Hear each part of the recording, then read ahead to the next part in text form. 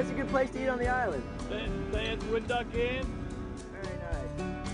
Thank you. Okay. That's some old Big Daddy told you that.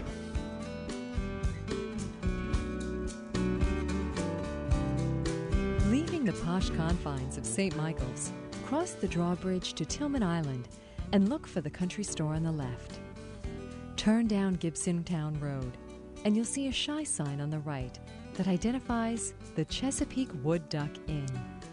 You have arrived in another world with the slow, serene lifestyle enjoyed by the residents of this remote Eastern Shore fishing village.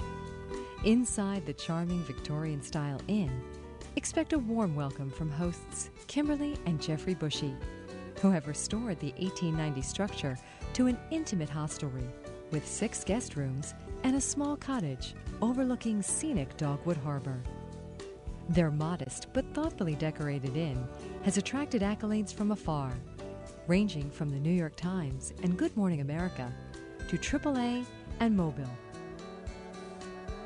This historic home was originally built in 1890 as a boarding house during the heyday of the steamboats of Maryland's Eastern Shore. It has been meticulously restored and uniquely decorated and designed for your comfort with fine antiques, original art by Maureen Bannon, and classic treasures that evoke warmth and charm. Each morning, breakfast is an event to be savored, delicious, artfully prepared, and graciously presented. As quoted from Karen Brown's Charming Inns and Itineraries in the Mid-Atlantic, the breakfast menu is as fine as any I have ever seen. A 4-course dinner is also offered to inn guests on Saturday evenings for an additional fare. We are happy with our style of food, typically American, with influences from Europe and Asia.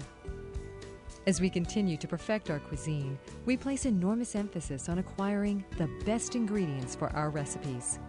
Whether it happens to be fresh local farm produce, American game, seafood, or just a local catch, we bring you flavors and presentations that far exceed your expectations. Tilghman Island became, and remains, a popular haven for vacationers who were drawn by superb fishing and genteel accommodations. Paddling or sailing are just 2 ways to get out on the water. There are also fishing excursions, skipjack tours, sailboat tours, golf, and tennis. If you prefer to stay dry, bicycle around the scenic island, take a stroll, or just sit and read a book. No matter what you choose, the Wood Duck Inn is a welcome place to come home to.